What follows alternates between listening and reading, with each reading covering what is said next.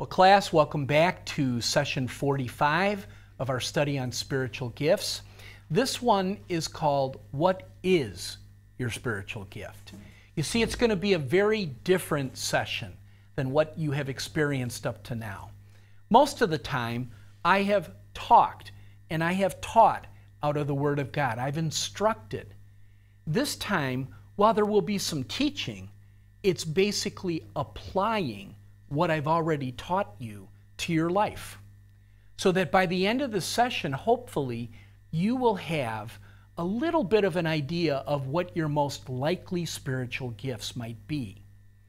We will probably not finish all of what I have planned in this session, and therefore it is likely that this will be a two-part session, but we'll determine that as we get towards the end of the session.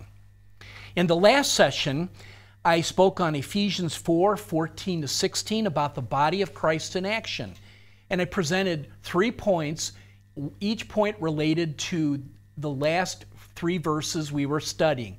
Ephesians 4:14, 15, and 16. In 14, we said, to really have the body of Christ be effective, know what you believe. In verse 15, it was know how to communicate. And in verse 16, it was know where to serve. Well, we are really going to answer that next question, where to serve, along with what is your spiritual gift. But that's several sessions down the line, but we will get there. Would you open your Bibles to James chapter 1, down to verse 22 to 25. It's the only passage we're going to look at in this session. But it's an important verse, again, a good memorization verse, one to meditate on, and probably one you've heard before. But it is appropriate for what we're going to do in this session. James chapter 1, verse 22 to 25. Beginning in verse 22, do not merely listen to the word and so deceive yourselves. Do what it says. Anyone who listens to the word but does not do what it says is like a man who looks at his face in a mirror and after looking at himself goes away and immediately forgets what he looks like. But the man who looks intently into the perfect law that gives freedom and continues to do this, not forgetting what he had heard, but doing it, he will be blessed in what he does. If you have been with us throughout all 45 sessions to date, you have more information about spiritual gifts than almost anyone else in the church. Because as we talked about before, spiritual gifts is a neglected topic. When you have received information, James says, don't just keep it, because you're going to forget it. Apply it, use it. So now that you've learned about spiritual gifts, isn't it about time you identify which spiritual gift you might have? You know, God has been at work in your life since before you were born. And He's given you a variety of life experiences. Some of them have been good, and some of them have been bad, but none of them have been by accident. In God's foreknowledge, He knew that you would go through some very good times or some very difficult times, and He took those experiences and He interwove them into His purposes for your life so that all things work together for good, as He says in Romans 8:28. And the experiences you've had, the parents that you have, the schooling that you've engaged in, the spouse that you're married to, the children that you have, all of that is part of God's plan for your life. Nothing is by coincidence. Nothing is by accident.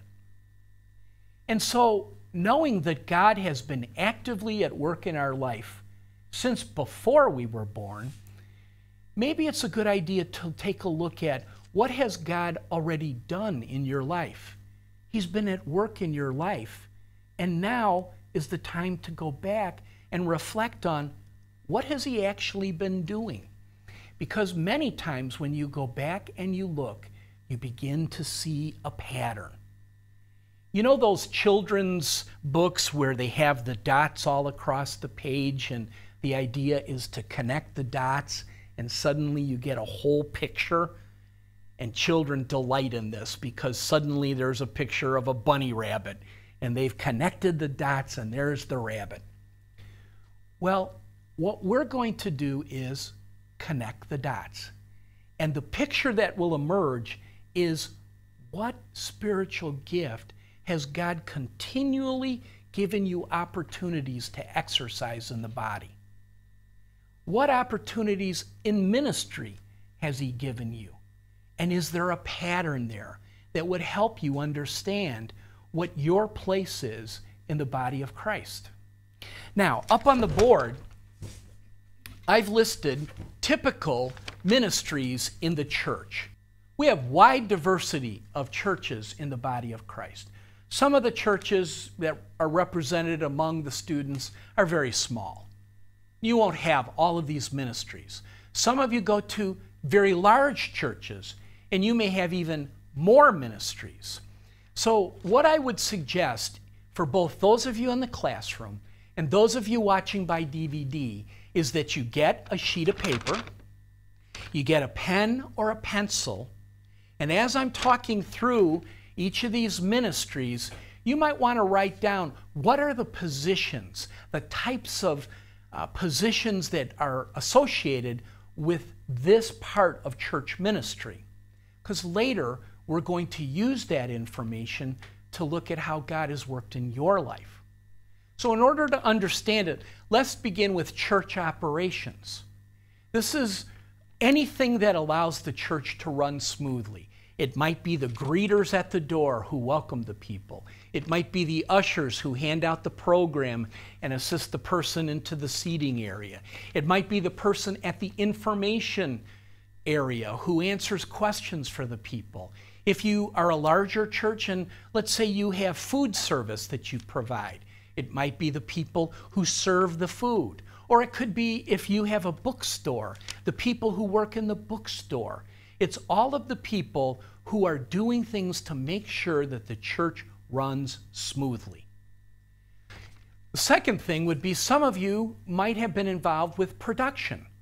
Those would be the people who make sure that the lighting is adjusted, that the sound is working, that the props are available, that the scenery is up there, that the marks are up on the stage where everybody should stand. You do all of the things to make sure that people will be able to enjoy the worship service. Programming is the people who actually plan what's going to happen during the service. There are musicians, there are singers, there may be drama people, there's certainly the pastor. In some churches that are more formal in their liturgy, the order of service, there might be a layperson who comes up and reads from a passage of Scripture. All of these are the people who are involved with programming and planning what's going to take place on Sunday morning. Care and compassion. This is within the church. This includes people who are poor and they're running out of money. And you have often church benevolence, where a church can assist for a short time, helping to get somebody back on their feet, getting them up and going again. You have people who are divorced, and you have a divorce recovery program that helps people process their feelings and get back to real life and express their grief and then move on. You have people who've lost a loved one. You might have a grief ministry, and you help those people. You might have an outreach to people who have some sort of disability. There are all kinds of care and compassion things within the church that people might have taken part in. There's the prayer ministry. Typically, there's one ministry in a church where the people who pray love to pray, and you submit your prayer requests to that group, and they faithfully gather to lift up the people in the congregation in prayer. Outreach. This means doing programs outside of the church itself, not for the benefit of the people in the church, but reaching out to meet the needs outside the church. A soup kitchen where people are homeless and you serve them food. Sometimes it is soup, other times it's meals. Or maybe you have a ministry that helps build homes in your community, and then people can live there. You do outreach and support other programs to meet the needs in the larger community, not the Christian community, but the community that you live in. Missions. Many people have a special committee, a special group that works on keeping in touch with missionaries that the church supports. Having those missionaries come and talk to your church when they're in town and report on what's going on. Perhaps sending out a newsletter reporting on the mission activities of people that the church sponsors. So these are all some of the ministries. There could be many, many more. These are ministries that are related to age groups and people. Sunday school, children's ministry. Maybe you've taught a Sunday school class, or you were part of a special program like Awana, which some of you don't know what I'm talking about and others do. It's a weekly gathering that helps people, helps little children learn the Word of God. Maybe you've been involved in student ministry, not the little children, the ones up to about grade 5, but the ones who are in grade 6th, 7th, and 8th, they're in the middle school era, the ones who are in high school, and many people get engaged in that ministry because they love being around students. Some churches have special ministries just for people who are in their 20s. And 20-something refers to you might be 20 or 21 or 22. You are 20-something. And sometimes they have special programs geared just for that age group because it's so important to get off to a good start in life. You're making the transition from being in your parents' home to moving out into the world and establishing your own home. And people who are going through the same experiences like to gather together and support one another. Maybe you have a singles ministry where people who have not married or people who have been divorced and they've recovered from the divorce and now are out as singles, they meet and do things together and go on trips or have parties together.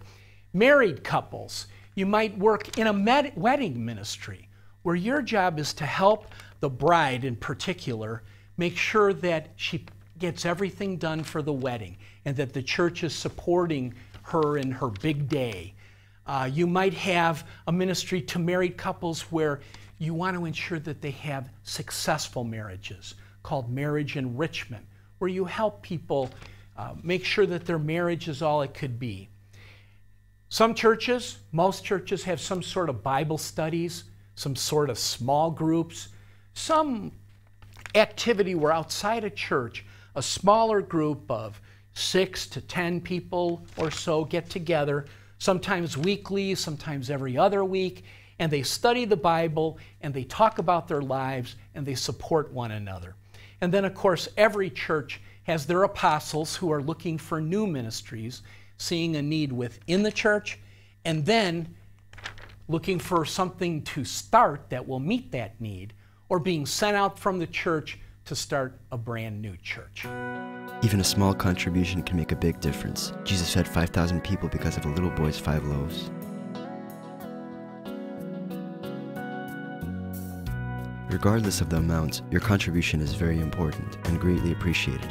Visit us at tvsseminary.com. So, what I want you to do is look at those categories which are really meant to trigger your mind, kind of as a prop to say, oh yeah, I was doing that. And I'm going to ask you to write down 5 ministries, 5 jobs you've had in church at one time or another. And I'll list the first 5 that I can think of from my time in ministry, just as an example, and then I'll ask you to do the same thing. So the center section will be the jobs that I've had in my time as a Christian in the different churches that I've been a part of. I've been a Sunday school teacher, and I worked with middle school. Okay, and I have been a Sunday school teacher working with adults. I have been an usher. I have been a retreat speaker where they invited me to come over a weekend and to give messages, and a group got together to have fun in God's creation, but also hear about the Word.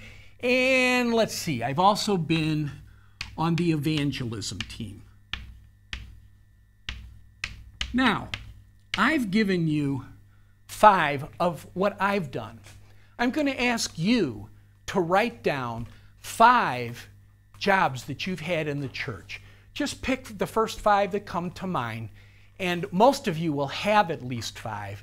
If you don't, write down as many as you can think of. So take your pen or pencil, put pen and pencil to paper, look at these categories, look at my example, and list the jobs that you have. I trust that people who are watching by DVD are also writing down their experiences. There's a point to why we're doing this that will become obvious in the next few minutes. So I'll just give you a few more minutes to write down the last few things as you think of it.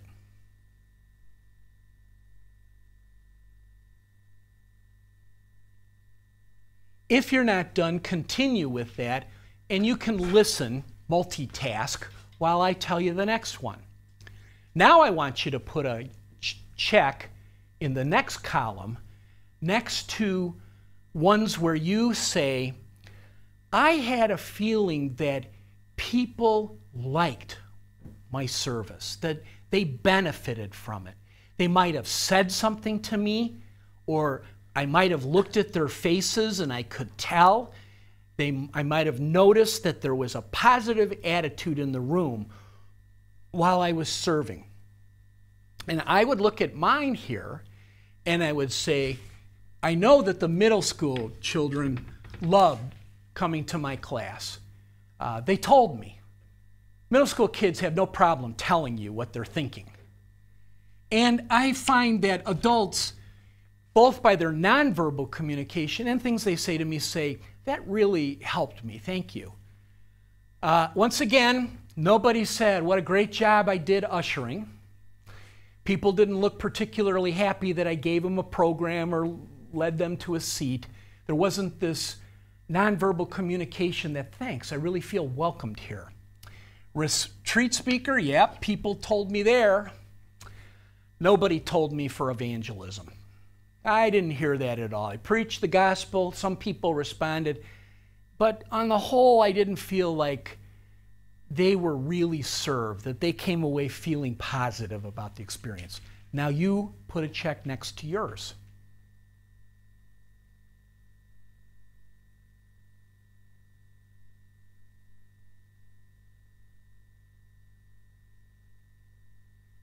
This shouldn't take as long, so I'll just give you about 30 seconds more. I can see that some people in our classroom have already finished. Those of you on DVD have the advantage that you can put on the pause button.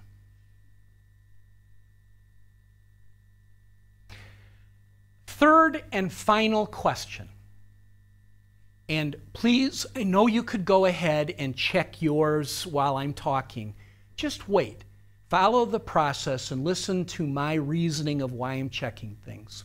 And you're going to put a check in a third column if you can answer yes to this question.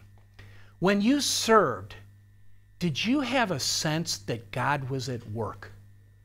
Did you have a sense that somehow God was working through you, that there was something that indicated to you that it wasn't just you doing the work? Well, once again, I would say I saw it many, many times. With the middle school students, we put together a newspaper based on the books of Acts, like it was the real Acts, and we were reporting on Paul doing his journeys. We put on some plays. I sense God worked powerfully through that. Adults, can't say every time, but most of the time, I notice that God shows up. We can forget about usher. I can almost erase that off the board. Retreat speaker, yep. Evangelism, nope. Your turn. Look at yours, and the question is, when you served in this way, did you have a sense that God was at work? That somehow God was working through you, and the things that were happening were not just because you were there, but because God was present?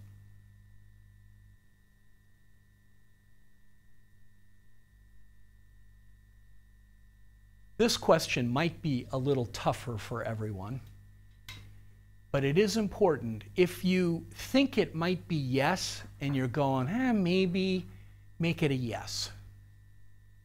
It's better to err on the side of maybe than to leave it off the list. Okay, let's continue. Well, it's not too hard to see that this one was not something where God showed up, not something where people were served, not something where I felt energized. Off the list. And while there was some benefit, I came away energized, didn't have a sense people came away feeling like I really served them, and I really didn't feel God was in it. I was stumbling and bumbling, and I didn't feel like God was working through me. So I'm going to take that off the list largely because I got 3 on the list that all have 3 checks. Now, let me ask you this question. What spiritual gift do all 3 of those experiences have in common? Teaching. Teaching.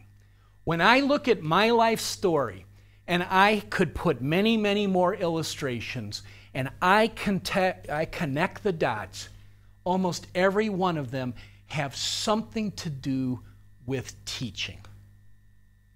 I'm willing to bet that if you look at your list, you'll be able to identify a spiritual gift that has something to do with your ministry. But just to make sure, in the next session, we'll begin talking about each of the spiritual gifts briefly. And you can look at the ones you have with check marks on it, and you can decide whether or not it's this gift or that gift. Now, between now and the next time, I would encourage you to make a list of more than 5 things, if possible. The more things you can write down, the more dots you can connect, and the clearer the picture becomes. If you cannot put down any more, we will work with what you have. You begin where the person is, and you move from there. So I hope that this introductory session has been helpful to you, that you have seen that there are places that you served in the church. Not every one of those places has been energizing for you. Certainly it hasn't necessarily benefited people. And there have been times, I'm quite sure, you had a sense that God was at work. But other times it seemed like it was just you out of your natural abilities. So please join us next time when we'll continue by looking at the various spiritual gifts and trying to identify from our ministry experiences which gifts were at work. Thank you for joining us.